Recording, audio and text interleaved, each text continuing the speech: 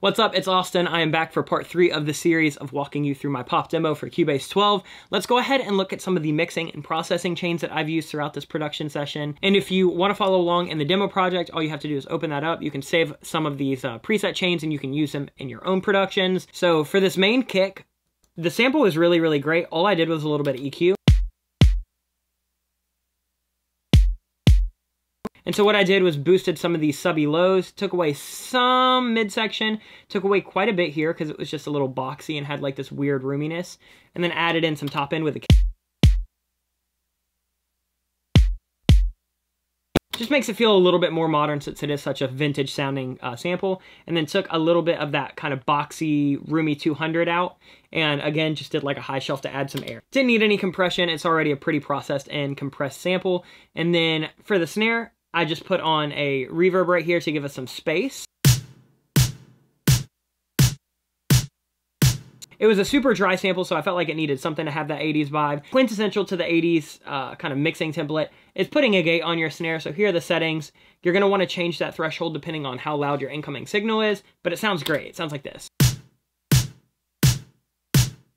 Little bit of EQ where we're going to boost that fundamental, take away a little bit of the next up resonance, and then pop in a little bit of top end so it feels a little more modern.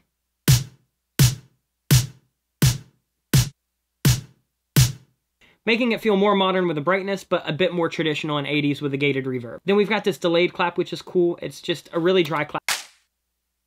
And what I did is I popped on mono delay, so it kind of gives us this really quick 1/8 note delay like this. And then I threw on a Roomworks to kind of spread it out, give us a little bit of width, give us a little bit of tail, take us to here. And then there's not much other drum processing. We've got a little bit of EQ on this the snare and the chorus. Taking away a little bit of like a metallic tinny frequency, and then same with this top loop, we're just gonna add in some top. That's really all the mixing that's happening on the drums, and then on the bus, not much is happening on the drums. Let's go to something a little bit more exciting. So like this drum fill, for example. This is what it sounds like with nothing on it. We're gonna make it a lot brighter with some EQ. We're gonna add a gate to get rid of some of those longer reverb tails that I don't really. We're gonna add a chorus to make it feel super 80s. And then we're gonna add the tube to give us a little bit of saturation. And then for the second drum fill right here, we've got something cool happening. So we're taking away a little bit of this like super bright wispy top end right here. Here's what it sounds like with nothing on it. And then we're using one of my favorite new plugins. This is the effects modulator. This is a new thing in Cubase 12. And this thing is amazing. It's like a multi-effects modulation tool where you can kind of sync things to tempo, sync things to LFOs, and it just sounds amazing. We've got the little Dreamy Tremolo preset. Just giving it some vibe, and then frequency, just doing some cuts around the top. That's it. Nothing super special to see. We talked a little bit about the clap impact in the production video. We're putting on a ton of reverb. Gives us that kind of metallic, really long reverb-tailed impact. You could even print that and save that as an effect to use in a later song. Then the other stuff that's happening is nothing super crazy. We've got some revelation and some EQ.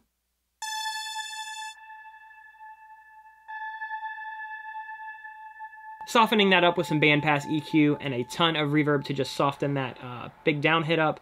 And then for the effects modulator, we did something really cool with this. This riser sounds a little bit like this.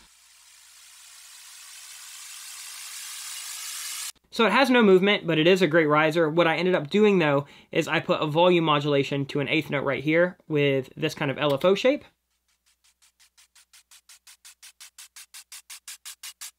Kind of gives us that really cool, like trance gate, almost like a Michael Bay film kind of swell up. And I thought it worked really well. And then for the bass, we can go ahead and take a look. I am using Quadra Fuzz to kind of give us some saturation on the main bass.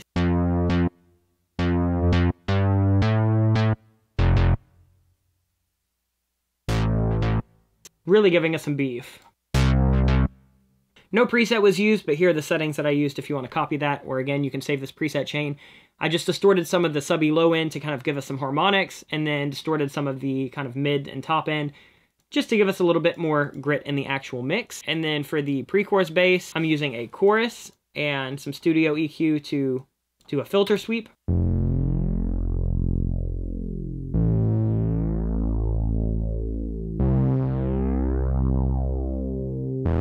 And you can see that automating up. That's something that I really like to do in my pre-choruses. And then I just used a chorus to give us that quintessential kind of 80s wide chorus bass. But the main bass line only has 2 EQ cuts to get rid of some of this muddy low end. I find that kind of like 150, 160 to like 300 or 400 region pretty tough to mix with bass. It just starts to get in the way of things and it doesn't really sound amazing. And so I'll typically kind of like cut some of that out. And then for that top bass, I talked a little bit about this. We're using cloner to spread it out. We are filtering out all of the low end so there's not real big phase issues, putting on some revelation so we have a little bit of reverb, and it gives us this cool little top end bass. For the bass stab, again, just some chorus. Nothing super crazy. I'm gonna try to fly through some of these synths. There's not as much processing happening on these. On the lo-fi piano, we've just got some EQ, nothing to really go over. Same for this verse pad, it was just super bright. Just filtering it out with some high and low shelves. We have nothing happening on this art besides the actual automation within the plugin itself. Nothing happening on the backing pad. This pre-chorus lead is like where we start to tie in some stuff. I've got squasher, studio EQ, and some EQ right here. So we've got this.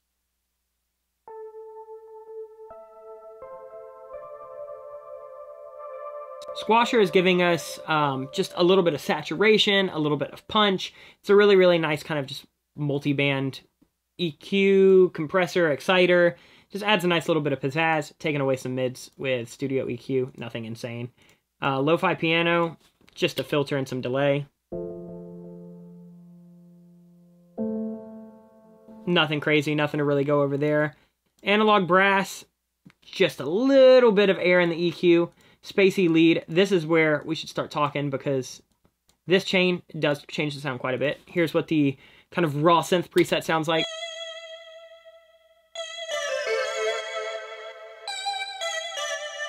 So what I'm doing is I'm adding a little bit of width, a little bit of movement with effects modulator right here. I'm adding quite a bit of grit and saturation with a squasher right here, and then just taming some of that with some EQ because this kind of high resonance gets insane sounding.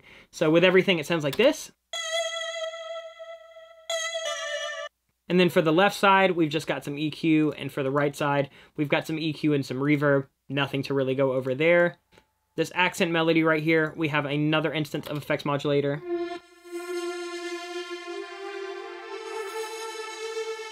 And it's just giving us that swell vibe. SynthPad Effects 3 is the preset that was used. I might have tweaked a couple things, but it just gives us a nice big kind of sustaining sidechain effect. Then we've got this analog brass, literally nothing happening on it. And then this post-chorus lead, squasher and studio EQ.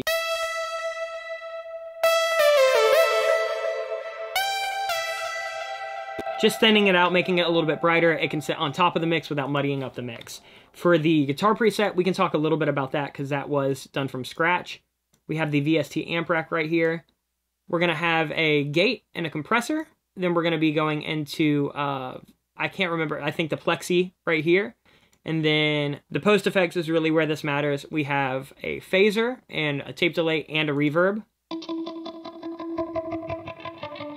I wanted it super thin. I just wanted it to sit on top without getting in the way of everything. Sounds a little bit something like this.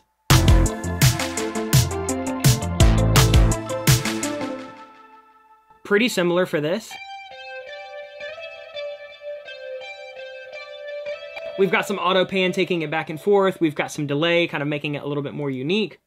Nothing super duper wild on that, so let's go ahead and let's move on to vocals. This is one of the more important things. We'll just cover the lead vocal for the verse because pretty much all of the other vocal chains are copied from this. We'll also cover that pre-chorus crush vocal.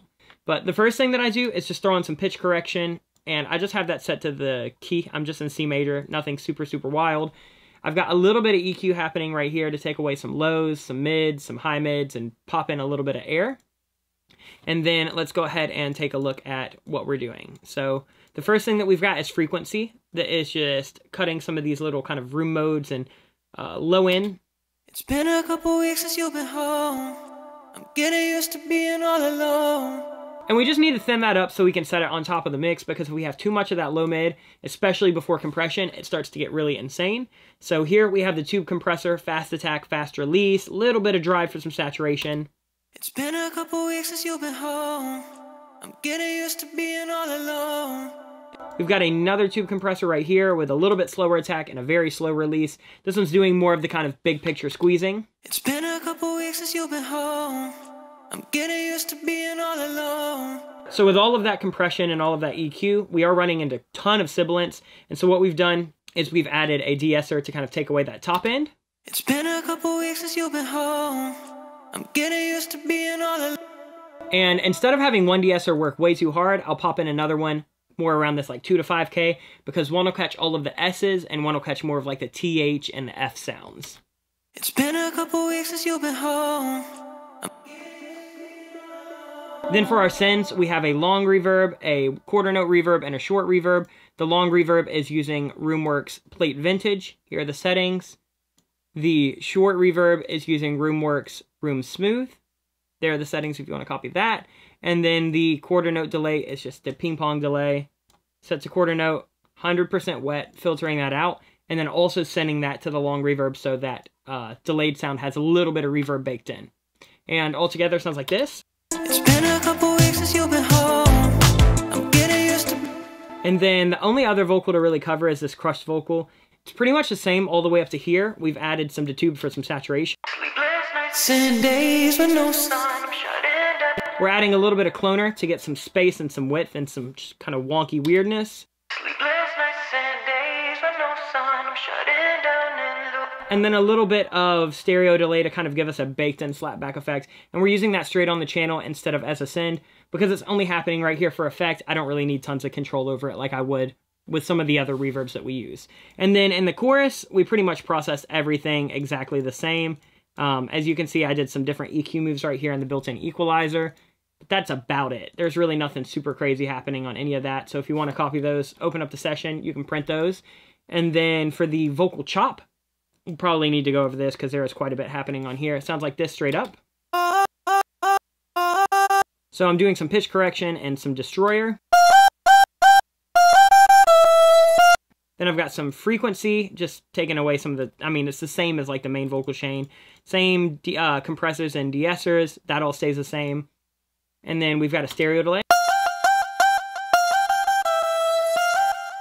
We've got a big revelation.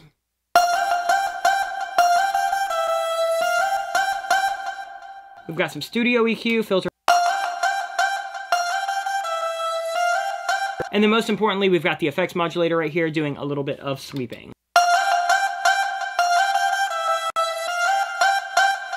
We duplicated that and spread it out, put cloner on to move it out, and took it down an octave, and we've got this.